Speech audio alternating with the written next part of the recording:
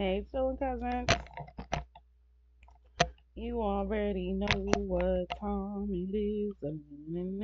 Animated horror stories. Animated horror stories. Boom, boom, boom. Boom, boom, boom. Boom, boom, boom, boom. Boom, boom, boom. What is this one? Where we at? We at IMR Scared Tales house. About to cut up. About to get into some crazy shit. What we watching? Three True McDonald's Horror Stories animated. We love doing these restaurants. Why? Because y'all be cutting up at these restaurants. We just did a Red Lobster one, and y'all was fucking it up at Red Lobster. Stealing, scamming. Y'all some scamming assholes. But let's see what y'all was scamming at Red Lobster. Everywhere else, it'd be some scary shit going on. Red Lobster, y'all decided to scam. Crazy. So let's get on into it. Let's watch together. As I always say, feel free to go over there and watch their stuff with them, but bring your ass back over here. Yeah, you know we don't even play like that. Just kidding. Feel free to be wherever you at, but again, come back here. Go on and grab your blunts, please. Grab a bottle of water. Grab a bag of chips and grab a blanket so you can be snug. Okay? Okay. And let's get on into this video, y'all. If you want to, you can like the video now or you can like it at the end. I'll ask you later. But let's jump into this right now. Let's get on into it. Let's see what's about to happen. They be doing the most. What is the strangest thing that has happened to you in a McDonald's? Surely everyone will tell you that they found a bug in their food, or that they saw a fight. No. But what I experienced was much, much worse. This happened to me while I was cleaning the McDonald's parking lot. It was a normal day, and as usual, the only thing on my mind was thinking about going home as soon as possible. While I was lost in thought, I began to hear footsteps approaching me. It didn't sound like the footsteps of a customer or a friend leaving with their food. They were the halting and furtive footsteps of someone stalking me. Those footsteps were coming from behind me, and they stopped the moment I turned around. I could vaguely make out someone hiding in the shadows. Did they want to rob me? Who's there? I plucked up my courage, grabbed the cleaning supplies, and decided to run to the front door. Suddenly, a silhouette interrupted me and stood in my way. It was a woman I knew.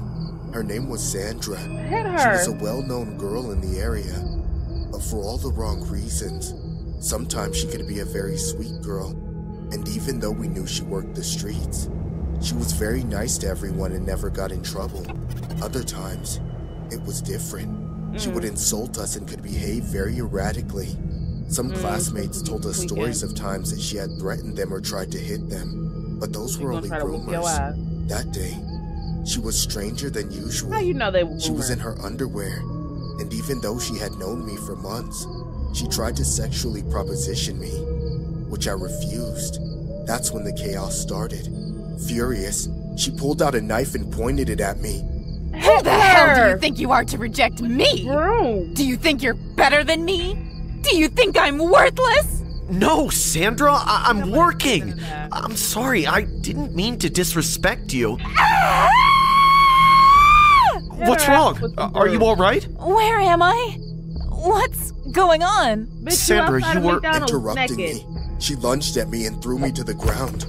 She raised her knife with her eyes closed and brought it violently down towards my body. But to my surprise, she missed. The knife had embedded itself in the ground by the side of my head. Without touching a hair on my head, she raised her knife and drove it into the floor, again and again. For her last attack, Sandra opened her eyes and tried to stick it into me, but I stopped her, and by squeezing her wrist with enormous force, I managed to get her to let go. When I saw her face a second later, I realized that I hadn't outmatched her strength. She had simply zoned out. She had a blank stare and drool was dripping from her mouth. It looked as if she had rebooted. From one second to the next, her eyes seemed to zone in and out of focus. When they returned to normal, she acted like I wasn't even there, and then she ran into the McDonald's. Without wasting any time, I stood up and followed her at full speed. Hey, how are you? Sandra, you can't come in like that. Put on a shirt. What did you just say? Oh no, be careful. Before my co-worker Greg could react, Why? Sandra desperately ran up to him and tried to hit him, but he dodged her and fell to the floor. Before he could get up, Sandra displayed brutal force and lifted the huge cash register to throw it at his prone figure. Oh, Her eyes were red and she was foaming at the mouth. you It was strong ass terrifying. bitch. She was behaving as if she had turned into a monster. I ran towards her and managed to push her away just Good as she threw the shit. cash register, which smashed to the floor, narrowly missing Greg. Even Oh, more frustrated with not being able to kill him, get your ass she up, started Greg. banging on all the tables with a terrifying war cry. Y'all gotta beat her ass. The few customers that were still left at this time of night began to run as she lifted up the chairs and threw them against the glass. It worked out because there were no more people in danger of the projectiles. We were now alone with her. Sandra, calm down. Please, help me. Of course, we all want to help you. Call Calm the boys. down. Why Let ain't y'all go of called a that false needle. on her? Needle? What do you mean? In answer to my question, my coworker saw You Sandra's ain't hand see the and, needle? although it was very small, I could see a needle left in her hand. Oh no. Why do you want to help me? Nobody can help me. I don't need your help. Watch out! Her face changed again! With the needle in hand, Sandra rushed at me again, this time more determined than ever. She attacked me with the syringe and I managed to lock her hand. Oh, hell We no. both Y'all gonna struggled whoop to her force ass the now. needle She's the trying to other poke way. you with a needle. Damn You it, don't know what's help in me! there. I'm sorry. Greg! Security should take care of this. I'll go call them. Greg! No! Come help me! You coward! You While I was bitch! distracted, the woman kicked me in the stomach and I fell backward. She was Ah! about to pounce on me again, and this time I couldn't Don't do let her anything to hit you stop with the her. needle. But to my luck, the strangest thing happened. As if someone had flipped a switch, Sandra decided not to attack me anymore and Get your instead ass ran over to the out! ice cream machine to feed herself. What? Ice cream. I ran in her direction and managed to get the syringe off her. She didn't even put up any resistance. She just kept devouring ice cream.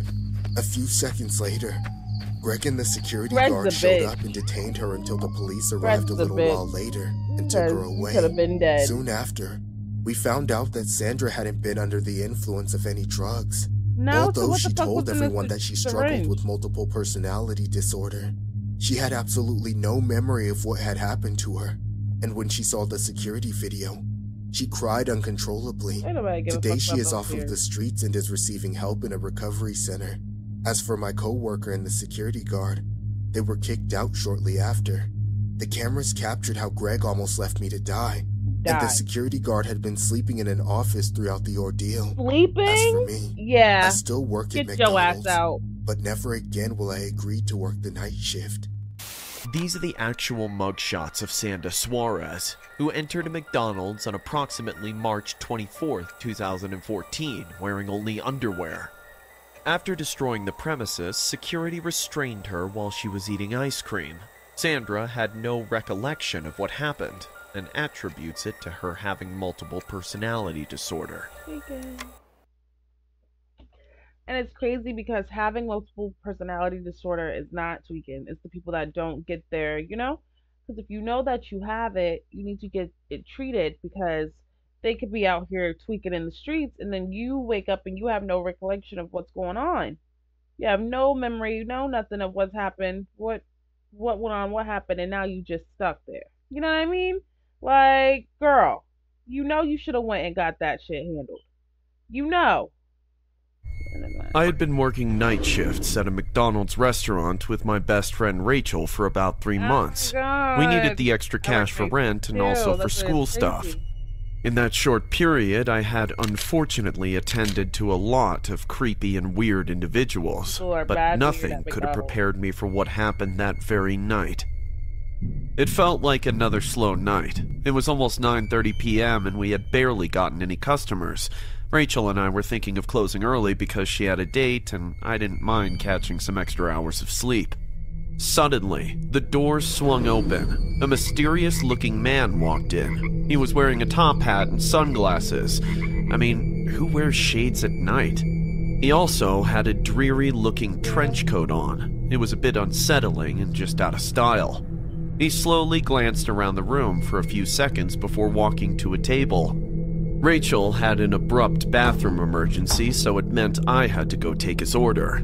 I took a deep breath, grabbed the order menu, and wore a fake smile. After I was ready, I walked to his table. He was on his phone. Good evening, sir. Welcome to McDonald's. May I take your order, please? I said. It was almost like he didn't hear me, but after a few seconds, he spoke. I'll have 2 large burgers, extra fries, and a Diet Coke. His voice was deep, and I'm pretty sure there was a bit of a southern accent in there. While writing the order, I could feel the heat of his gaze on me. He had taken off his sunshades.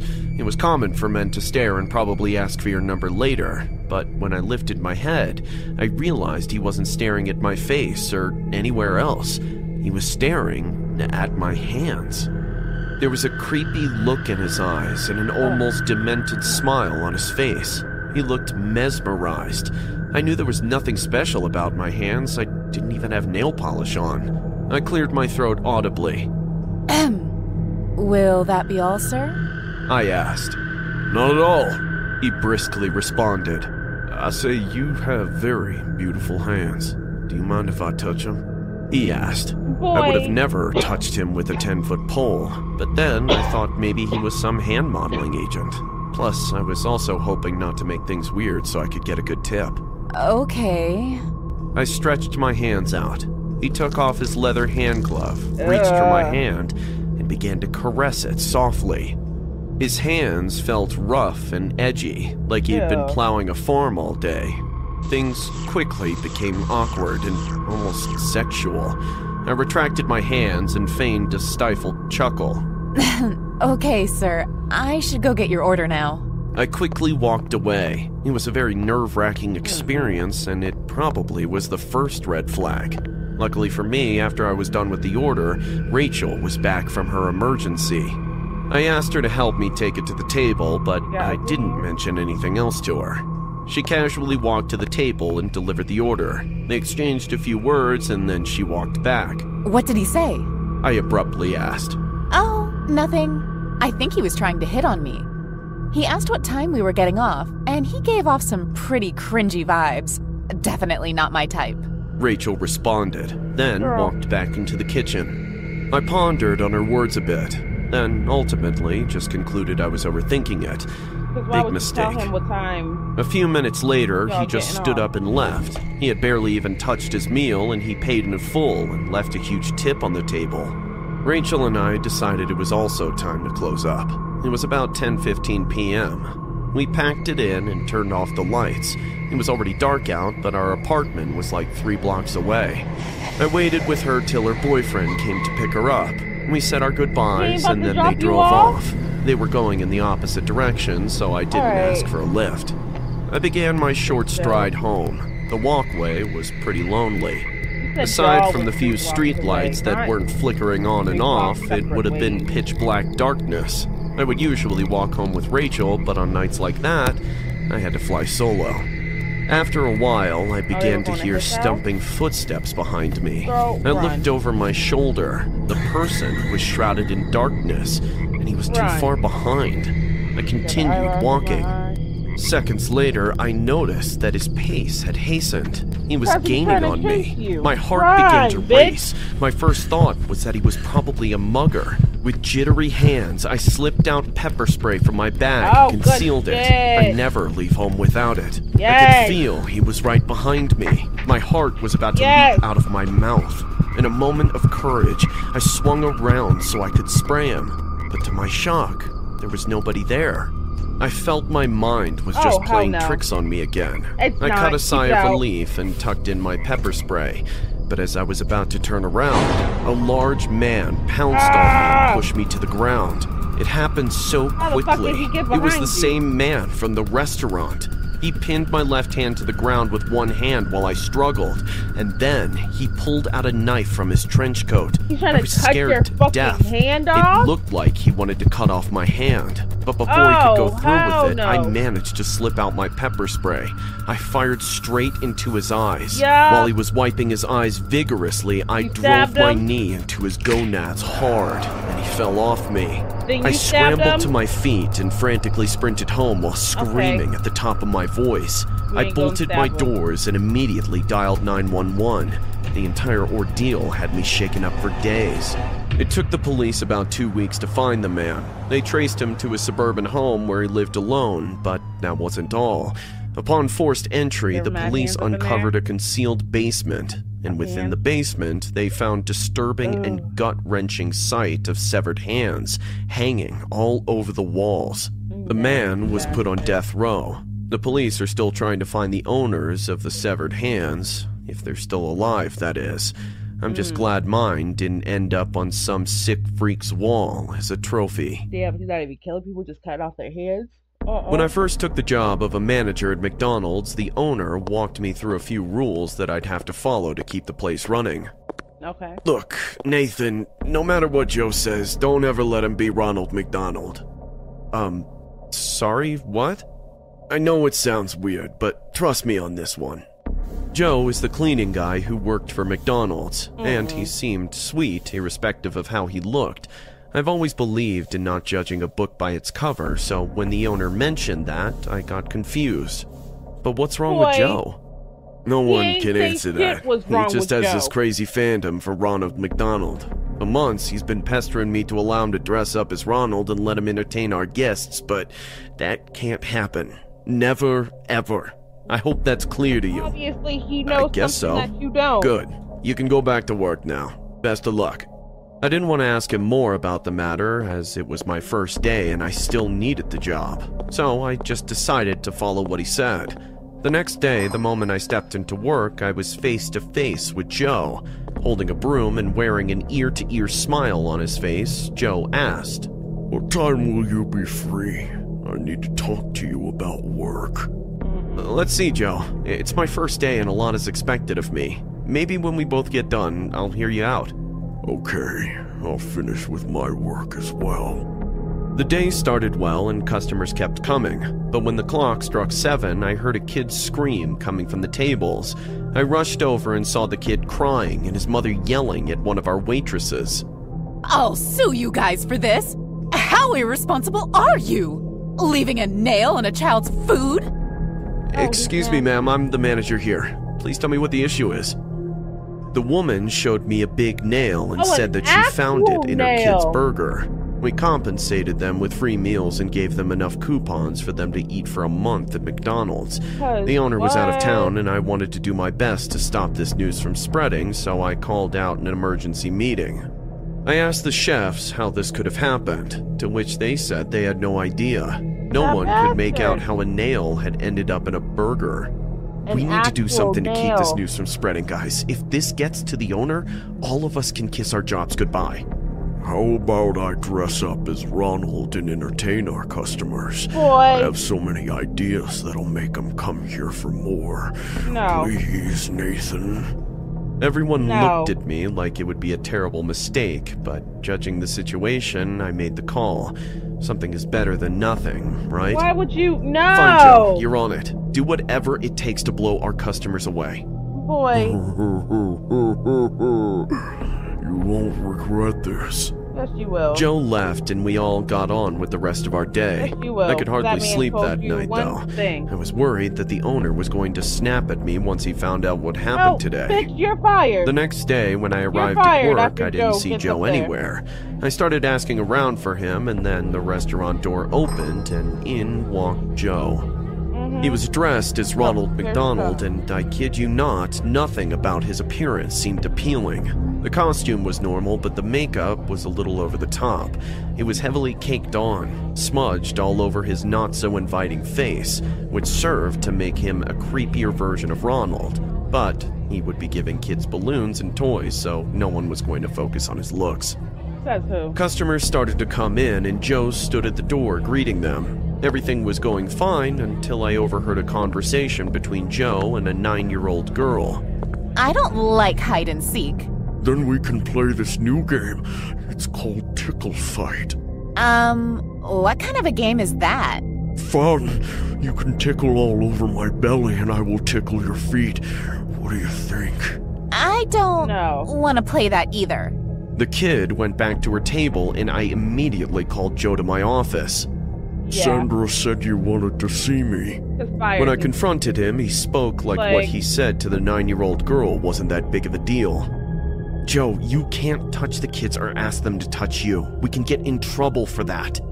Oh, I just wanted to make the kids smile. No. She was being so grumpy from the start. No tickle fights, okay? Maybe just entertain them without any physical interaction. Is that clear? Boy. Fine. I will try plan B.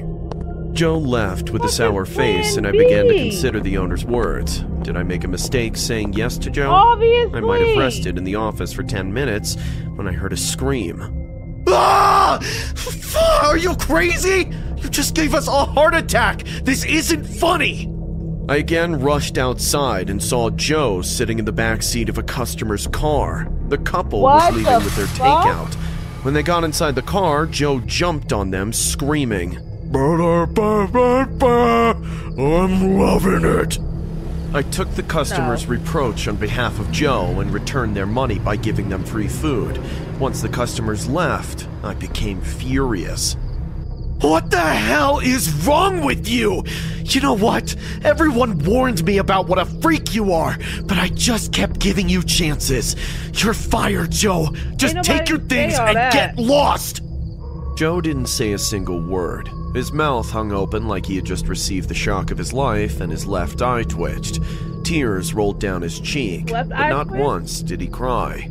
Taking his red wig off, he said in a low, creepy voice, You regret this, Nathan. Oh! I went home in a bad mood. I don't remember when I passed out on the couch, but a sudden sound woke me up. I realized it was coming from my room. As I pushed open the door of my room, I saw the most horrible sight. Joe had gotten in from the bedroom window I left open, and he was scribbling all over the wall with red crayons.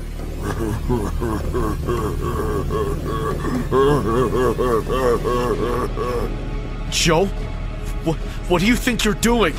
He turned his face to me, and his makeup was messily smudged, making him look more horrible than ever. I'm loving it. I'm loving it. He went on ruining my walls until the cops came and took him away. I later heard he was sent to a mental institution. Somewhere deep down, I think the nail ending up in one of our burgers had to have been Joe's work. Obviously it was Joe. And you should have listened when old boy told you not to let Joe into the damn suit. Because he told you he ain't had to give your ass no reason why. You're the manager, he the man above you. So that man told you not to let that man up in the suit. Why would your stupid ass be hard-headed and do it anyway? Just hard-headed and dumb. Hard-headed and dumb. What? So let me know what y'all think was your favorite. As I always say, go subscribe to IMR. They be cutting up. Everybody be cutting up. All the boys, all the girls, all the cousins. You know? Go and yeah, let me know in the comments which one is your favorite. I say number 1 was the best, especially the twist at the end with it being based on a true story. You know I love those. And then the other 2 was good too. Number 3 might have been the best too, because why you gonna be hard-headed and trying to tickle the baby? You can tickle my belly, I'll tickle your feet. No, get your ass up out of here. And you know that man got fired. Nathan got fired. You know he got fired. That was mad complaints in 2 days. You just got there 2 days and you got mad complaints. Yeah, fired. Let me know what you think in the comments, guys. I love y'all. Thank you so much for taking this journey with me. I appreciate you every day, every step of the way. I love you guys so much. Please like the video, say something in the comments, and until next time, you guys, bye.